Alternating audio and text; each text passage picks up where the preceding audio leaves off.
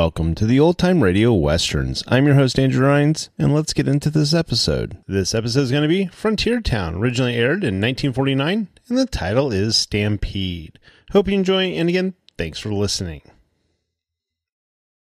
Frontier Town, the saga of the Roaring West.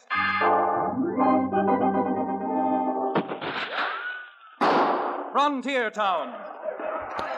El Paso, Cheyenne, Calgary, Tombstone. Frontier Town.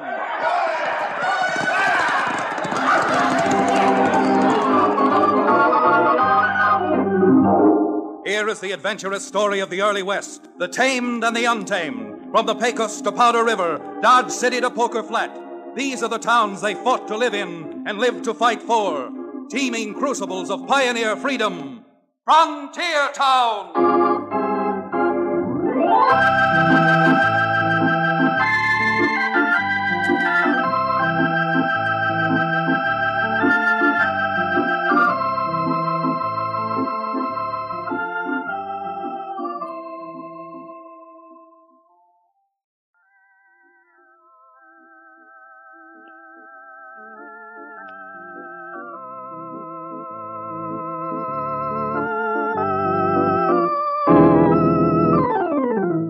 Friends, howdy. This is Chad Remington. Of course, if you don't know who Chad Remington is, let's just say that I'm supposed to be a lawyer and that my headquarters are in the bustling and noisy frontier town called Dos Rios. Naturally, there's not too much law business in a cow town on the frontier, but I managed to get by what with the troubles most folks seem to stir up or run into. Of course, like most everyone else, I do own a ranch which was left me by my father when he died a few years ago. And it's this combination, part-time attorney and part-time rancher, which plummeted me into the adventure I'd like to tell you about now. So settle back, close your eyes, and see if you can conjure up this mental picture. A few days back, I was riding for my ranch into Dos Rios, accompanied by the ex-medicine man, Cherokee O'Bannon. Counselor, I say, Chad. What is it, Cherokee? What brilliant idea have you thought up now? Oh, none, Chad. None at all. However, I was about to make an observation. I thought it would be something like that. Every time I see the cooking sherry in my kitchen go down 4 or 5 inches, a few minutes later you come up with a brilliant observation. What is it this time? First off, sir, I suggest you refrain from poking fun at the healthy stimulation provided by alcoholic nectars. And in the second place, can you explain to me why, owning as nice a little ranch as you do, you continue to risk your life daily by the so-called practice of law? Oh, probably for the same reason that you abandoned your medicine van and your genuine Cherokee Indian rattlesnake oil and bought out the Dos Rios livery stable. You mean the sheriff was about to catch up with you, too? No, I don't. And that isn't the real reason why you quit peddling patent medicine. You were looking for a permanent business you could build up just as I'm looking for a profession I can fall back on in my old age. Have you ever lived to an old age? Why, the crooks and desperados around this part of the country have taken more shots at you than Santa Anna and his whole army threw at the Alamo. One of these days, your luck is going to run it. Chad, you see what I see? Look, down there where I'm pointing on the road. A great big wagon. Now, what in the... Cherokee, it's a patent medicine van. A medicine wagon. Certainly is. Although from here I'm unable to recognize who it might belong to. Hey, what do you say, Cherokee? You want to go down there and find out and have a little reunion? I most assuredly do. If I find it's an old friend of mine... Billy Blue blazes, Chad. Those rascals up on that hill are trying to ambush that wagon. They most assuredly are. All right, come on, Cherokee. Even for a medicine man, the odds down there are too doggone uneven. We're both wearing 6 irons. Let's see what we can do if we really try.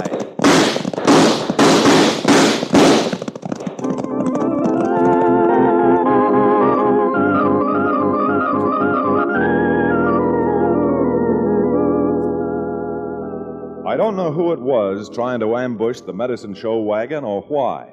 But when they found a pair of Colt 44s on the other side of the battle, they wasted no time beating a hasty retreat and vanishing into the woods.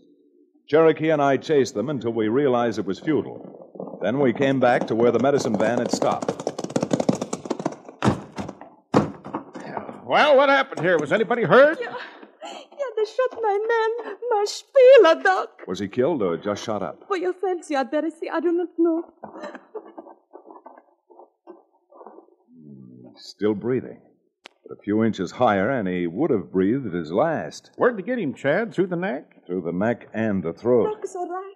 He's alive. Yeah, he's alive right now, miss. But unless we get him into Dos Rios and to the doctors, he certainly won't stay that way. Doc. Oh, Doc. Cherokee, you trail my horse back to town. I'll get up here on the seat with this young lady and drive a wagon. As soon as we've gotten this man to the doctors, I'll meet you back at my office. Right you are, Chad. I'll tell the doctor you're coming. All right, young lady. Up on the seat again. There we are. I'll drive as slowly as I can so we don't jostle him too much. But at the rate he's losing blood, unless we find the doctor and have him taken care of, this man's not going to last much longer. All right, get up there. Come on now. Ha! Ha!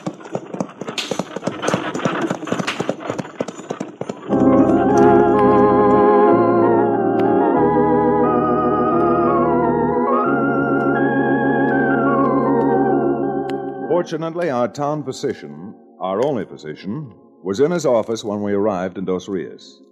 He saved the poor chap's life, but he told us it would be a month or even 2 before he'd be able to use his voice again. Fine thing for a medicine show spieler, no voice. However, knowing that he would live was a relief to the young lady. And as soon as we had made the wounded man comfortable, we both went over to my office to meet Cherokee. Miss, I'm afraid in all the excitement out at Blue Bottle Canyon, I didn't get your name. Schiller. Gretchen Schiller. Schiller? You must be related to Alfred Schiller. Alfred Schiller was my father. Was? Papa died last spring. You knew Miss Schiller's father, Cherokee? No, I didn't know him, Chad, but I heard about him. In the fraternity, Alfred Schiller was supposed to be the only legitimate itinerant purveyor of medicines and nostrums. Oh, the way you talk, you sound like a medicine man yourself. A former medicine man. Cherokee hawked his genuine Cherokee Indian rattlesnake oil to the unsuspecting public in 9 states and 2 territories. Rattlesnake oil? That is good? Well, Containing 85% alcohol. After drinking half a pint of Cherokee's rattlesnake oil, the patient thought he felt better. Oh. What is it you sell? Well, my papa, he was a physician from Austria. But when he had office in Boston, he developed consumption, so he prescribed for himself. That is why we bought medicine wagon and came out west where Papa could get fresh air. That's true, Chad. I heard about Alfred Schiller from a lot of other medicine men who had the pleasure of knowing him. Schiller's prescriptions and remedies were legitimate. You can buy them just the way you can buy a prescription from a physician. But with my assistant, Doc, shot so that he cannot talk, I'm afraid nobody will be able to buy Dr. Schiller's remedies because there will be nobody to sell them. Ah, yes, that is unfortunately true. Is it, Cherokee?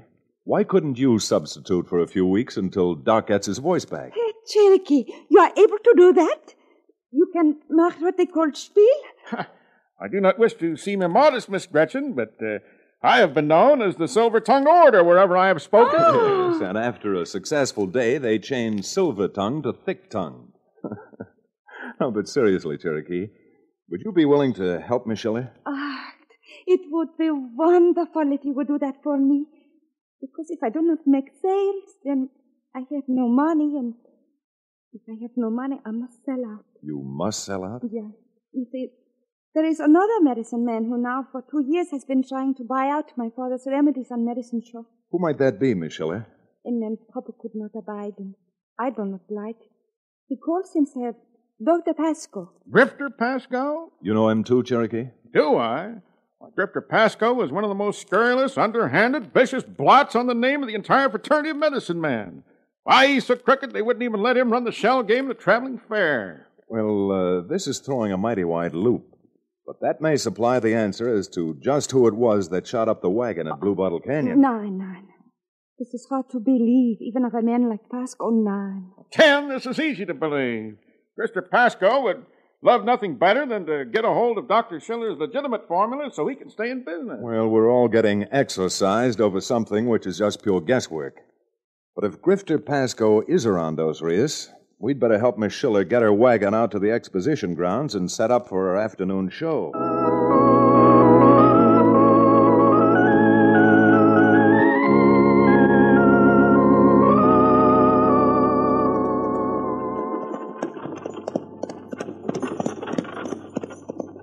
There you are, Miss Gretchen. That's the exposition grounds straight ahead. We'll just set the wagon... Lily Blue Blazes, Chad, do you see what's there? Seems to be another wagon in the exposition grounds ahead of us. This means trouble, real trouble. That wagon belongs to Pasco. Pasco, huh? Well, the way I'm feeling now, I'm glad he's here because I intend to make mighty short work of that gentleman. You can't have two medicine wagons putting on two shows, Chad. I know that, Cherokee. And what I said before still goes. Ho there.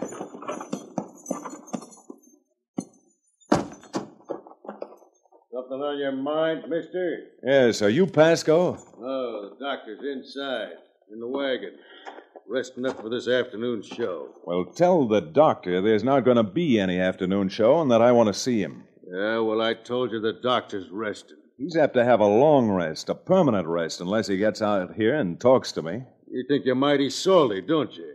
Now, look, why don't you go and do as you're told? Why don't you go and stick your head in a well? Because I'm not calling Dr. Pasco for you or anybody else. Well, then I'll go in and get him out of there myself. Oh, no, you don't. Once you get back on that crummy wagon you drove in on, you're going to need to see the doctor professionally. You wouldn't want to bet on that, would you? No, get out of the way. Why, you big mouth!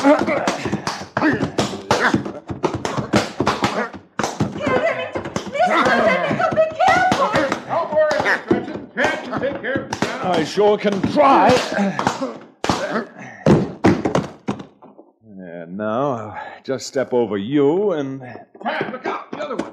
I watched your little pugilistic exhibition from the window in my wagon. Oh, your wagon, huh?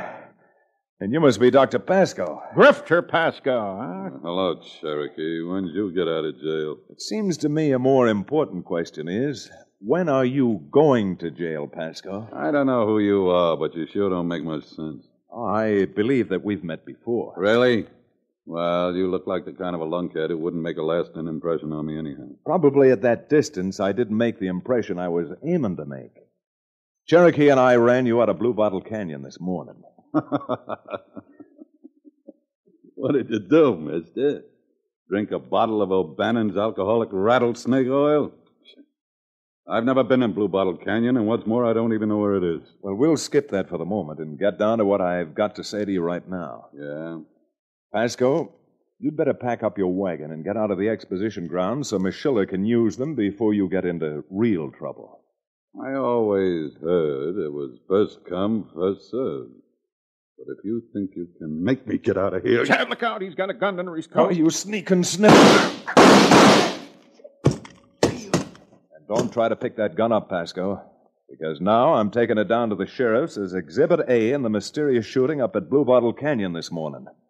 You're a smart apple, ain't you? Well, go on. Go down to the sheriff's. Because I'm going down there myself and charging you with trespassing and with assault with intent to kill.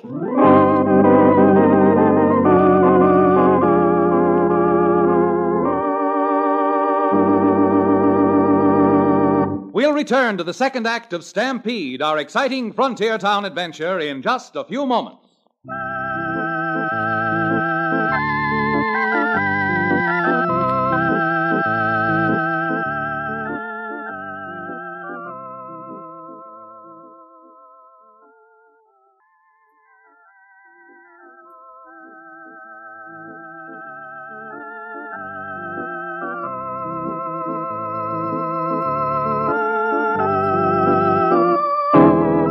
And now, Frontier Town.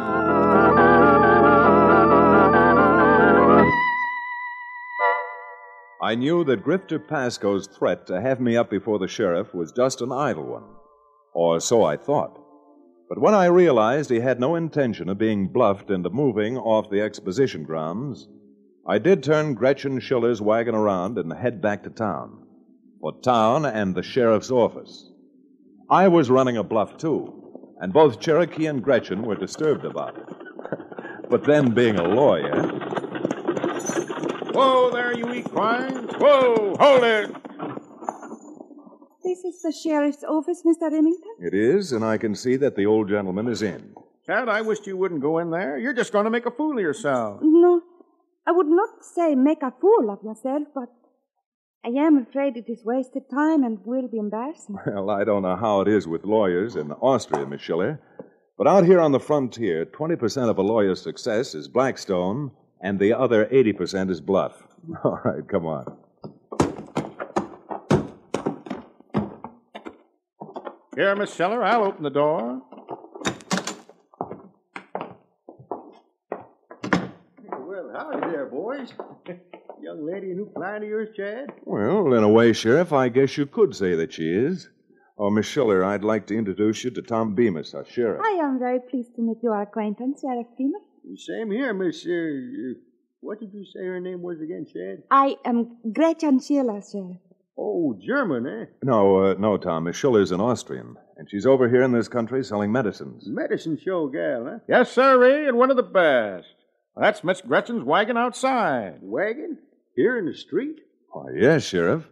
Cherokee charges too much to put the wagon down at his livery stable. Now, see here, Chad, you're a lawyer. You ought to know that no public exhibitions of any kind can use the streets of Dos Rios without a license. License? When did all of this happen? There's an ordinance been on the books of this town about 7 years now. Well, I've never heard of it before. Can't be any public exhibitions without a license. Matter of fact, in town or out of the exposition grounds. Sweet suffering sassafras, Chad. This is the answer to our problem. What problem, Cherokee? But don't you see? You've got to have a license for a public exhibition. We've got Grifter Pasco by the back of his neck. By golly, you're right. Sheriff, there's a man out at the exposition grounds right now without a license. Yes, I know all about it. And if you mean Dr. Pasco, he has got a license. He has? When did he get it? Oh, maybe 10, 15 minutes ago. Only so soon? Then, you know what, Mr. Remington? Dr. Pasco must have ridden in on horseback when we were coming slow with the wagon. Well, I'm starting to see now why I never knew about that license ordinance before. This Pasco, Sheriff, he told you about it, didn't he? Well, not exactly. But he had me look it up, and it's true. Well, this isn't going to stop us from getting a license for Miss Gretchen. I'm afraid it is, Cherokee. There's no way of licensing 2 shows for Dos Rios at the same time. Oh, but if I cannot do my show here, sell some medicine and raise some money. Oh, this is frightful. Well, miss, I'm mighty sorry about it, but the law is the law. And there just ain't much I can do. But we've got proof this Pasco is a blankety-blank bushwhacker. Tried to raid Miss Schiller's wagon this morning as we were coming through Blue Bottle Canyon. You say you got proof? What's the use of bluffing anymore? No, we haven't got proof. Not the kind of proof you'd want, Sheriff. All right, come on, Miss Schiller. Since we can't get a license right now, we'll put your wagon in Cherokee's livery stable and then go up to my office and put on our thinking caps. Thinking caps? That's just a matter of speaking, Miss Gretchen. It means to think hard. And in this case, if we think hard enough, a thinking cap might look like the hood they slip over a condemned man's head before he falls through the trap and the scaffold.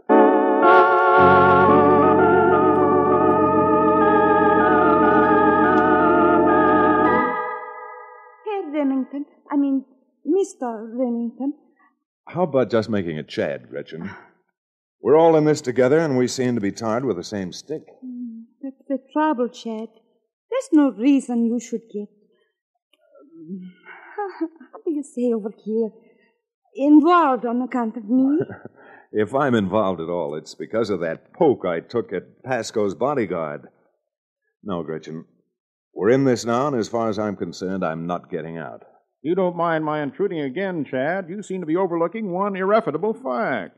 With doctor bills piling up for Gretchen's assistant and the recent lack of business she's had, she has to raise some money and raise it quickly. There is no way for me to do that without selling some of my remedies. That is not here in Dos Rios. The next town is 2 days' ride away. Besides, what good would it do me without a medicine man to put on the show? I've just been thinking. There's nothing in that ordinance the sheriff suddenly found that could possibly prohibit our putting on a public exhibition on a private place. Private place? I mean, I own a ranch not too far outside of town. Why couldn't you set up your wagon and show out there and leave it up to Cherokee and me to see that people get out? Oh, this is a wonderful idea. Do you think really we can do it? Well, if we can't do it, it's only because Pasco caught up with us, and after this morning's practice, his aim's better. Cherokee, let's get busy. While you get the wagon harnessed up again, I'm going to drop into every store in town and see that everyone who is able to walk is out at my ranch for the medicine show before sundown tonight.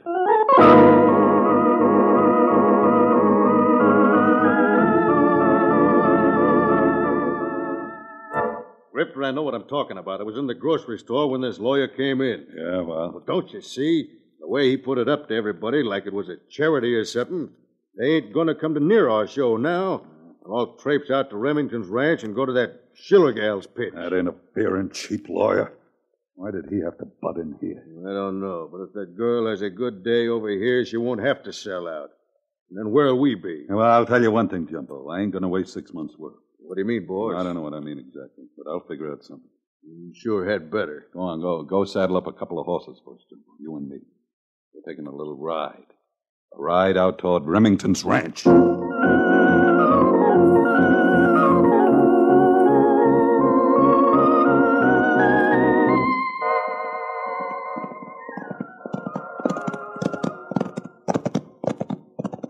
Grifter, you've been thinking for an hour now. You got any bright ideas? Why don't you shut up? Okay. With nobody showing up at our show at the exposition grounds and everybody going out to Remington's ranch for the girl... Great Caesar's ghost, look at that, will you? Huh? See where I'm pointing? The whole mob of people around a wagon. I'll bet your pennies to popcorn we're on the road to Remington's ranch, and that's the show going on down there. Now look at him, will you? He must have a crowd of more than 200. Slow down, boy. Easy now. Well, if you're ever going to buy Schiller's business in these formulas after the business she's doing down there, we're wearing a long gray beard. Ah, you think so, eh? Hold it. What's gotten through you, Grifter? Nothing's gotten through me, Jumbo, except an idea. An idea how to bust up that sale. Put an end to Gretchen Schiller's business and get even with that tin-horn lawyer. Oh, sure. You turned magician or something. Why don't you admit that you... You see what's on the other side of this fence, Jumbo? A lot of beef cattle. Why? Let's suppose you and me crawled through the fence, got behind them cattle, and threw a few shots at them. What do you think would happen then? Happened? Them cows at Stampede. Stampede all over the place. No, not all over the place, Jumbo, with us behind them. Them cows would make a beeline down the hill and head right for where they're holding the show. You get the idea now? I sure do, boys.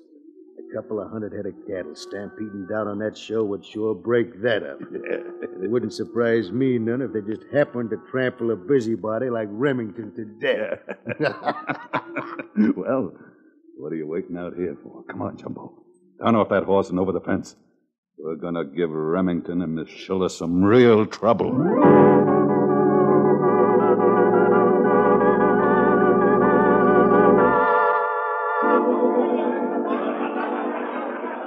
All right, friends. In just a few minutes, my assistants will pass among you so that you can get your bottle of Dr. Alfred Schiller's internationally renowned Nostrum Panacea.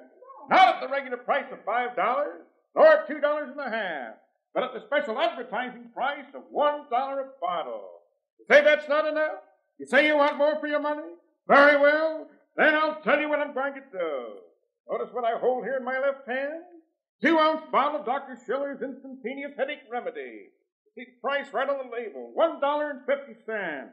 Now, just so none of you miss this extravagant value, this special introductory offer, with every bottle of Dr. Schiller's internationally renowned Nostrum, I am going to give you absolutely free, at no cost whatsoever, this $1.50 size of Dr. Schiller's instantaneous headache remedy. You say you never have headaches? Well, let me read you a testimonial letter from a satisfied customer who bought Dr. Schiller's instantaneous headache remedy at the full price of $1.50. It says, "Dear Doctor, I can't tell you how pleased I am with the results I've gotten from your headache remedy. Ever since I've been married, I've suffered from a constant headache. So after 3 doses of your remedy, taken by my mother-in-law, we buried her last week." Of course, I'm only fooling. It's just a joke. Part of the entertainment that we... Billy Blue Blazes, Chad! Chad, come here quick. What is it, Cherokee? What's the matter? Look at all those cattle pastured out in the grass lot. They're stampeding and heading right this way. Oh, for the love of... Everybody quick. Scatter. Get behind the wagon. Cherokee, come on. We gotta hit our horses right into the middle of that stampede and see if we can't turn them back before everyone down here is trampled to jelly.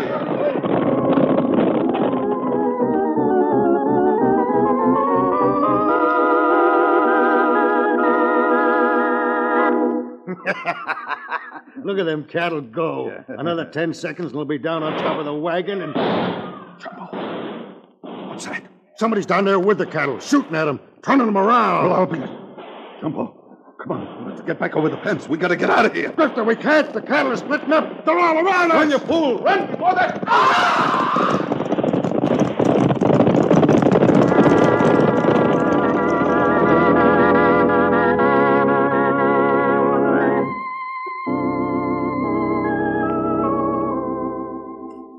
Is that possible and his friend were trampled to death, Nixa? I'm afraid, Gretchen, that's what they call poetic justice. Hey, verily. Oh, and another well-turned phrase, hoist by their own petard. Talking about hoisting, Chad, don't you think that after all that excitement and exertion, I'm entitled to some sort of libation? Yeah, maybe you aren't that, Cherokee. Here's a nickel. Go get yourself a drink. A nickel? You say that's not enough? You say you want more of my money? Very well, then. I'll tell you what I'm going to do. I'm going to give you absolutely free 1 bottle of Dr. Schiller's instantaneous headache remedy. Because knowing what you'll be doing when we get back to town, Cherokee, you'll be needing a headache remedy tomorrow morning.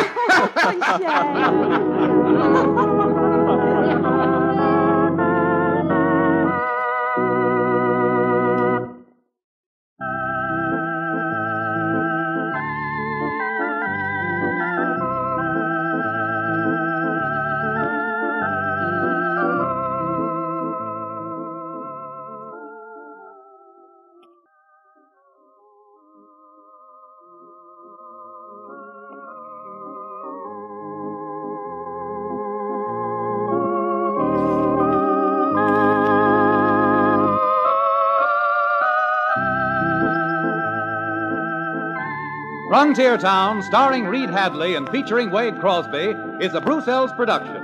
Supervision and direction by Paul Franklin. Music written and played by Ivan Ditmar.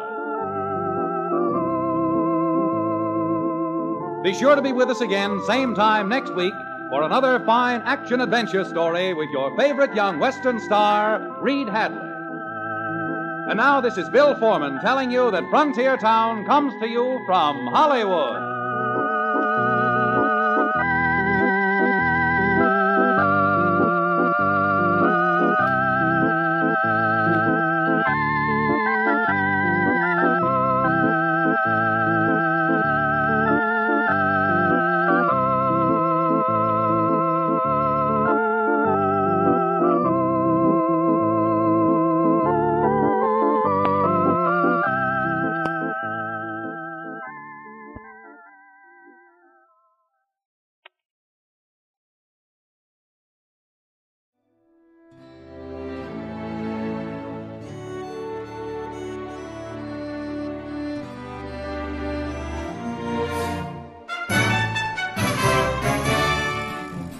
This has been a presentation of OTRWesterns.com, and we hope you enjoyed.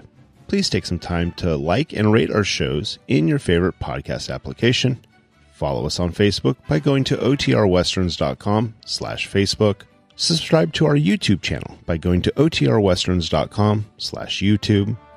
And send us an email, podcast@OTRWesterns.com. You can call and leave us a voicemail, 707-986-8739. This episode is copyright under the Attribution Non-Commercial Share-alike copyright. For more information, go to OTRWesterns.com/copyright. Have a great day, and thanks for listening.